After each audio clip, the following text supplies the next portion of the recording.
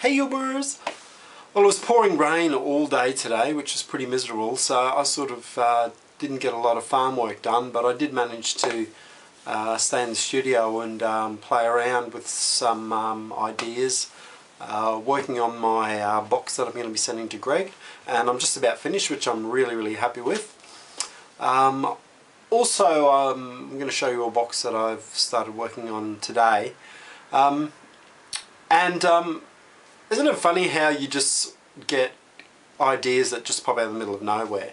And I always put it down to the creative genius talking to me, because I don't think anything that I do actually comes from me, because, you know, I don't know how I can think up half of the shit that I come up with. It's like, what? It's just, how does, you know, do you ever feel that? Like, you just think, where the hell did I get that idea from? Like, it's just so beyond what you would normally even try and think about.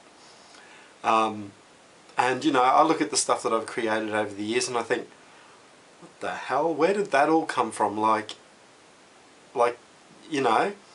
And even Eric says to me, he always says to me all the time, where did you get, how did you come up with that idea? Like, how did you even think about doing it that way? And you know, I just put it down to, it's not me, but I'm just like the vehicle. You know, I'm receptive, I'm open, and when the creative genius speaks, they speak to me and I just go with the flow. So I don't know if you feel the same way or that, but that's what I think anyway, and I'm sticking to it.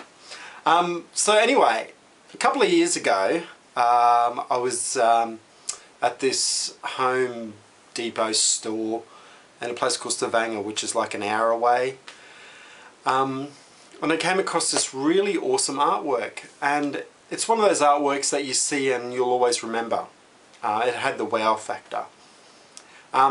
Basically it was an artwork behind plexiglass, and what the artist had done is they'd carved out hundreds and hundreds of butterflies, quite small, about that, I guess the diameter would be about that round, hundreds and hundreds of them, and then just like out of paper, and then just put like a pin through them, and then arrange them on, I think they used like styrofoam board, and then they painted it, I think it was white, or can't remember, cream or something, and then they placed all of these butterflies on it in a pattern, like they're all fluttering up sort of thing. Amazing. And they were like, the subtle changes in colours, they were like all light blues and then suddenly got a little bit deeper, and then it was very ephemeral, yeah, you know what I mean. It was really, it was amazing. Anyway, getting back to my story, today I was just playing around with the box and that came into my head for some bizarre reason. So I went up on the internet, looked around, got heap butterflies, printed them out on transparency paper, and then started cutting them out, and started gluing them on the box. So this is my latest box, and as you can see, you know, I've started to position them. Some are forward, more forward than others, and I just really like that idea, and I'm actually going to suspend a couple that are like flying, so I put some on little bits of metal, and I'm going to suspend them from the sides and have them floating like over it and stuff, and then create my assemblage inside, which may be even more butterflies, like a box of butterflies. I have that idea for some reason. So yeah, it's a very girly box. It's very pink and girly, and butterflies, and yeah, very curvaceous curves, and yeah, I don't know where that's coming from, but anyway, I like it, so we'll see. So I started making a very small little assemblage artwork, and I'll just show you now. So this is the small assemblage that I've started on. Nothing's glued down, I'm just placing stuff, but this is where I originally got the ideas to put the butterflies on. So I'm going to suspend a couple of butterflies on it, like so, and I'm going to probably put another one just on the edge there, another one there, and I'm going to finish decorating this one up. Now these are really small, as you can see, compared to my hand, but I decided I'm going to make a few of these up to, I guess, sell on Etsy eventually when I get my act together again, because it's really, they're small, they're easy to pack and easy to ship, rather if the big boxes, the big assemblage artworks, they're going to take a bit of time to, you know, pack up. So I thought I'd just create a heap of small little stuff while I'm at it. So this was a lot of fun. So the original idea for the textures from this painting actually came from my observations of a piece of birch tree.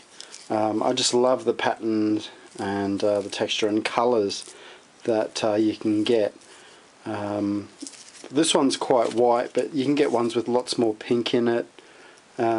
Just amazing colour combinations.